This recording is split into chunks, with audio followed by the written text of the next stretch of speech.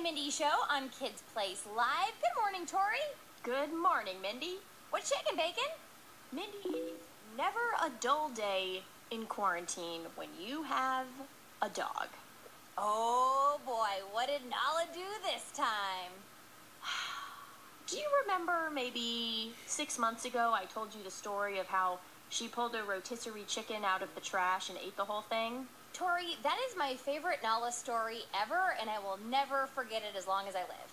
Well, we've got a new story for second place. What is it? Yesterday, I was sitting at the kitchen table eating my dinner, and I decided I had wanted to treat myself, so I ordered some pizza and chicken wings. And then as I'm eating, I remember, oh no, tomorrow is trash day. I better take out the trash before I forget. I'll just do it right now. I go outside for 2 minutes to take the trash cans to the curb, and when I come back, my plate is on the floor, and Nala ate 5 buffalo chicken wings whole. What do you mean whole? The bones As in, too? the bones and everything. No. So here's the deal, before anybody freaks out. I'm freaking out. Don't freak out. This has happened before, so luckily I have experience with this. I really panicked the first time. And when I called the vet the first time that she ate chicken bones, because you always hear that's a horrible thing for dogs, and it is, it's not good. But a licensed veterinarian told me that a small dog will chomp up the chicken bones into tiny little pieces, so it's actually probably going to be fine, because they just swallow it and their stomach digests it and it comes out the other end. So, this time, I'm trying not to panic. I'm just keeping an eye on her, and besides some stinky farts, she's been perfectly fine.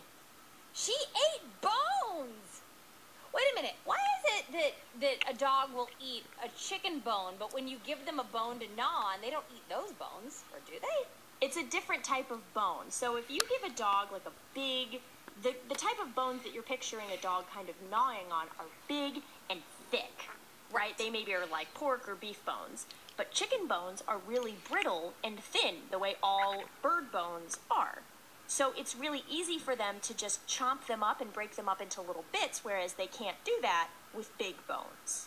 And you know what, now that I think about it, to be fair, there are other cultures where even humans eat the whole, would do what Nala did. They would eat the entire chicken wing. They would eat the entire chicken, bones and all. I wouldn't recommend it if this is not, for anybody listening right now, I wouldn't recommend it. That's for people who know what they're doing. But yeah, there are other cultures where people will eat the whole bone. It's finger licking good. There we go. Nala! Wow.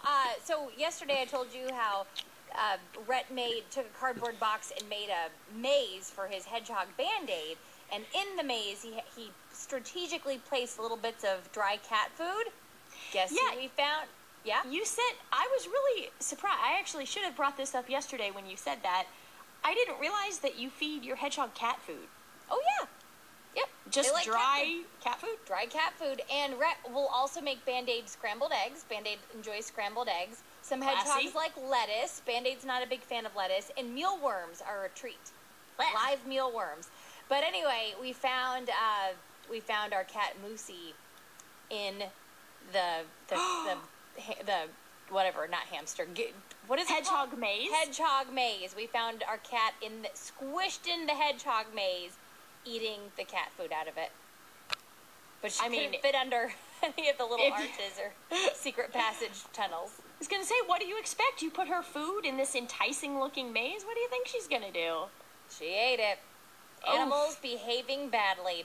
If you are listening right now and you're a family with an animal behaving badly story for us, we can't have you call us up yet. We're working on it. But in the meantime, you can always write in your stories to us on our Absolutely Mindy Post-Show Parent Club page on Facebook. Just do a search for Absolutely Mindy Post-Show Parent Club.